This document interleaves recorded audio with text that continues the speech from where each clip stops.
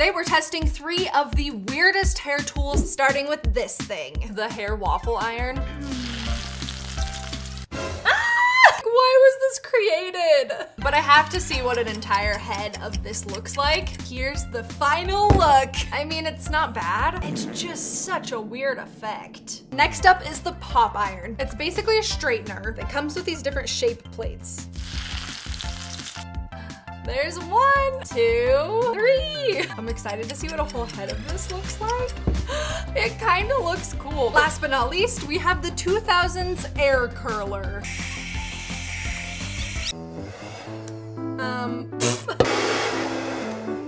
Oh my gosh. That's exactly what I thought was gonna happen.